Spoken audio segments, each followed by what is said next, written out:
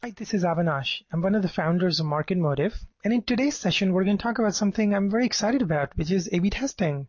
I'm overall a proponent of doing experimentation and testing for improving customer experience on your website and in turn improving conversion rates. But A/B testing is one of the ways in which you can do experimentation and do it quickly. You can do it efficiently. In today's session, we're going to talk about what A/B testing is, what are the benefits it can bring to your company, and how you can use it to improve conversion rates, lead generation rates, or simply satisfaction of customers on your website. In a session earlier, we had talked about doing experimentation and testing overall, the benefits of doing it, not having to guess what your customers like, giving customers a real voice.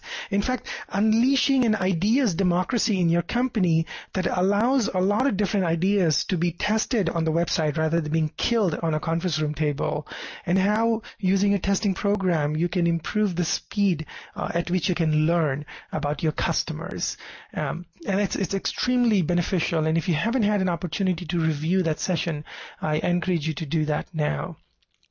Let's actually start by talking and defining what A/B testing is. Anybody can actually do A/B testing.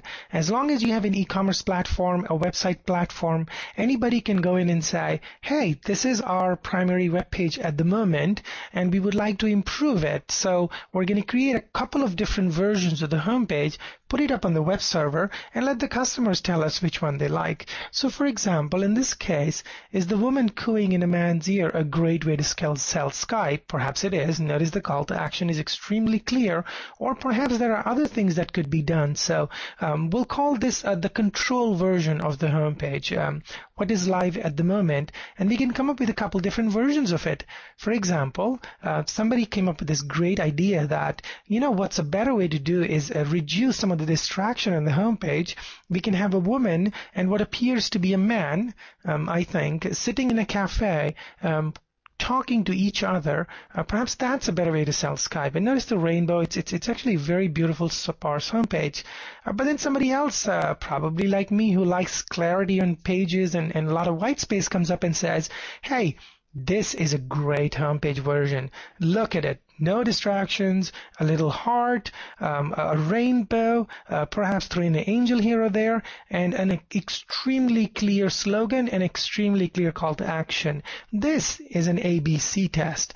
We have 3 versions of the homepage. We're going to put them all live on the website, and we're going to measure it against a particular success criteria. In this case, obviously, it's a sign-up, so it's a nice conversion rate that can be measured. The colors of the buttons are different, the calls to action are in different places, and each homepage has its unique criteria. What you'll do typically in A/B testing is try 3 complete different versions of the page.